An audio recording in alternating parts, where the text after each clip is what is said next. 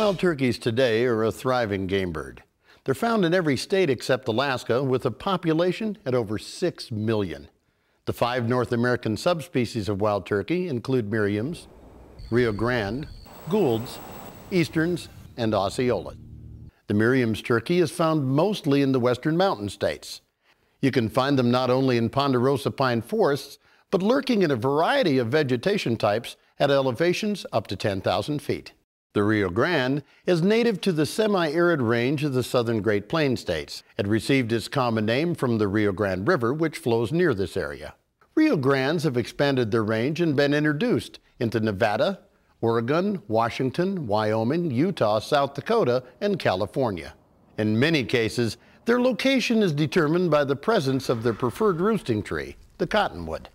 The least well-known of the 5 wild turkey subspecies is the Gould's, or Mexican wild turkey. It's found in the mountains of northern Mexico and in the United States and portions of Arizona and New Mexico along the Mexico-United States border. The Gould's turkey has the largest body frame of any of the 5 North American subspecies, with longer legs, larger feet, and larger center tail feathers than any other wild turkey. Gould's are commonly found in underbrush along creek beds or areas of thick brush with scattered openings in mountainous regions. Easterns are the most populous of the 5 North American subspecies. They're found throughout the eastern United States and have been transplanted to some western states as well. Easterns are also the heaviest of the 5 subspecies. Some of the corn-fed gobblers in Iowa, Wisconsin, and Missouri commonly weigh in at 25 pounds, with exceptional gobblers tipping the scales at over 30 pounds. The Osceola turkey is also known as the Florida turkey.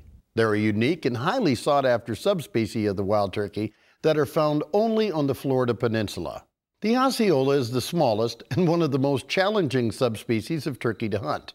A mature tom will weigh only around 16 to 18 pounds, but what he lacks in weight, he makes up for with longer spurs and beards on the average than other subspecies. Nowadays, there are lots of gobblers out there, but this hasn't always been the case. Turkeys were a vital and abundant food source back in pre-colonial times. As European settlers arrived in what later became the United States, overharvesting and the loss of habitat took their toll on old Tom's numbers. Thankfully, through conservation efforts of groups like the National Wild Turkey Federation and Responsible Hunting, the range of wild turkey is larger than ever, and their numbers just keep getting better every year. When they're under a year old, male turkeys are called jakes, toms when they're over a year old. These gobblers can weigh more than 20 pounds and, despite their size, can burst into over a 25-mile-per-hour run and fly at speeds over 50 miles an hour. Female adult turkeys are called hens, first-year ladies all share the name Jenny, and turkey chicks are known as poults. An adult hen usually reaches a weight of about 10 or 12 pounds. Adult gobblers and a small percentage of hens have a modified feather called a beard that stands out from the breast. On the inside of Tom's leg, we also find spurs, a claw-like growth that can reach a sharp 2 inches on an older boss Tom. A gobbler's head and neck are usually whiter than a hen's due to less head feathering, and during the spring mating season, old Tom's head becomes a multicolored beacon taken on a combination of white, blue, and red in varying degrees as he struts for the attention of the hens. If you look carefully, you can tell the difference between a tom and a jake when they fan out their tail feathers. The immature jake's middle feathers stand out higher than the rest, but a tom has a nice even fan with all his tail feathers at the same length. All turkeys have excellent hearing and daytime eyesight. Their field of vision is a full 270 degrees, but unlike white-tailed deer, for example, turkeys can distinguish colors in the field. I guess that explains why Tom makes such a colorful show for the ladies every spring. For the most part, these birds of a feather do flock together. Wild turkeys separate into flocks based on sex and, to some extent, age.